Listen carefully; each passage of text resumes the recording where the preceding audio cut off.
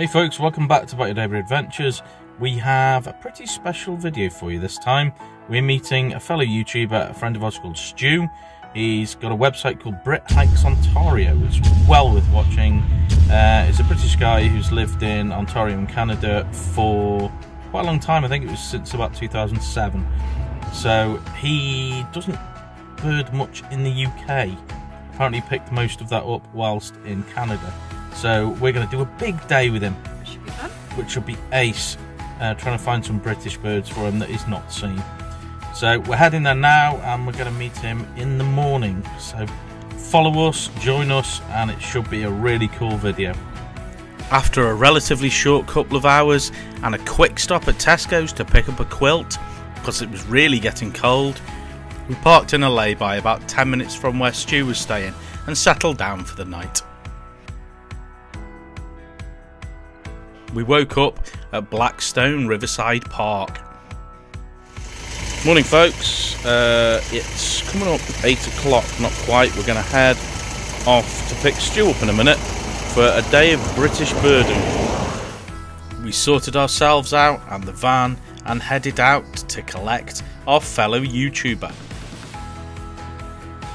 We are on the way to pick up our fellow YouTuber Stu, who is going to join us for a day's twitching here in the UK. He's been in Canada since I believe 2007, and he kind of got his zest for birding there. So he's been back a couple of times, done a little bit, but not like we do.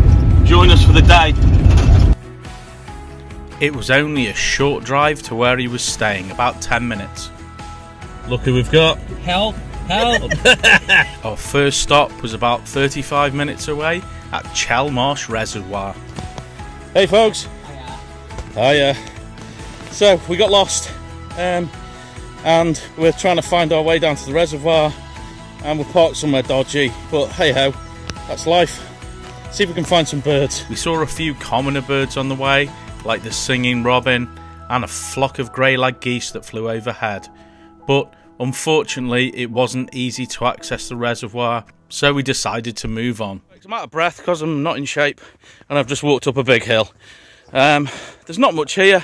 You can't seem to get down to the reservoir so easy, so we're going to head off to a place we have been before, which is Aqualate Mere, which is generally pretty good for birds. It was about another 45 minutes drive up into Staffordshire to Aqualate Mere. Hey folks, we've moved to Aqualate Park, or Aqualate Mere, sorry. There's Stu. Hello. I don't know where Kaylee's gone. I think she's gone ahead because we were playing with the drone. While the boys are playing. Well, the boys are playing, yes. She's disappeared ahead. So we're hoping this is a bit more successful than the last place we were. I can hear Robin already. Stick with us. We'll walk down to the mere, see what we find.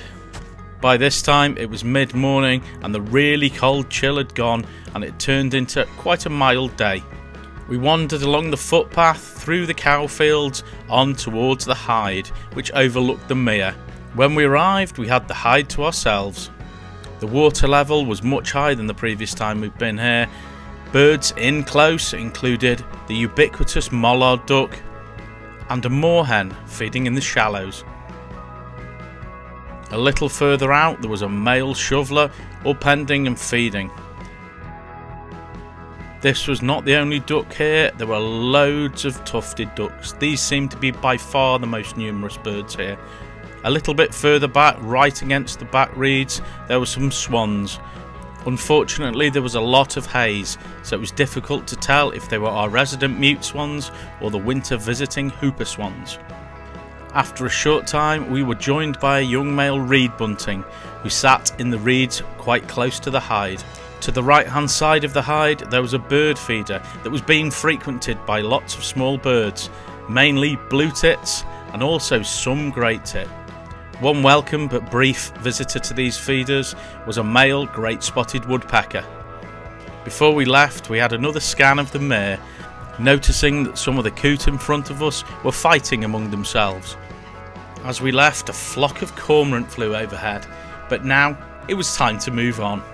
It was time not only for a change of scenery, but a change of habitat and hopefully a change of potential bird species. Where are we going? Where are we going? Hey, we're going to Titterston Clee, I believe, which is some high moorland. Looking hopefully for some stone chat, meadow pipit, and apparently someone had seen a ringoozle up here, which would be amazing. I'm not holding out too much hope, but that'll be cool. Stick with us, should be fun. So we've come to a really different environment now. We're at Clee Hill in Shropshire. Hello, which is like high moorland, and we've seen a couple of birds already. Stone chat. We've just seen a wheatear, which is particularly late. We thought it would have probably migrated by now, but amazing views, really nice place. Let's see what else we can find. Clee Hill was an amazing landscape with some pretty spectacular views. After a brief mooch here, we travelled about 10 minutes down the road to Clee Hill Quarry, where in previous days someone had reported seeing a ringoozle, so we thought it was definitely worth a look. The scenery around the quarry was quite surreal, but the views from the quarry looking out over the surrounding landscape were wide and breathtaking. But now it was time to go and have a look around to see what birds we could find. And the first is a bird that's pretty common in these kind of surroundings, which is the meadow pipit. This one feeding on a gravel bank. As we walked up the hill, there was plenty of birds to be heard, including ravens, but unfortunately I got no footage of these. Another quite vocal bird was a buzzard. There were a pair of them flying around, one being mobbed by crows. We believe they also had young nearby that were calling from nearby trees. As we walked back down the hill, we saw a magpie feeding on the top of a grass ridge. Another bird, which was very confiding, was this stone chat that came very close. This bird was ringed with a white and blue ring. If anyone knows any information about potentially where this bird was rung or the background of these blue and white rings, please comment. As we got towards the bottom of the path, there was some goldfinch feeding, like this quite scruffy looking one. Where are we going? Hey folks, we're off to Upton Warren, which is somewhere that Stu's been before, but we haven't. So we're quite looking forward to checking that out as our last hurrah for the day, see how many birds we find there. There's been a couple of birds reported, like a rock pipit and a garganny, so fingers crossed we find them. Stick with us for this, see what birds we find. And just don't blame me if it's rubbish. Alright? Hey! Hey folks, we're here at Upton Warren. Here's the other two. There they are, there they are. We're here at Upton Warren, somewhere where Stu's been before, but it's new to us. Someone's reported a garganny and also a rock pipit. So we're going to have a look and try and find these before it goes dark and before we call it a day. Upton Warren is a reasonably small but lovely little reserve. We walked down the path looking in some of the hedges at the sides to see what small birds there were, and were treated to some lovely views of long-tailed tits. When we got to the first hide, we looked out and immediately saw some gulls sitting on some wooden structures in the water, the most numerous being the black-headed gull, but amongst them there was also a lesser blackback gull that was sat preening, visibly larger than the other gulls. The first of the water birds we saw was this lovely little grebe. Amongst the ducks, mainly tufted ducks, there was some teal, like these two, hiding behind some dead grass.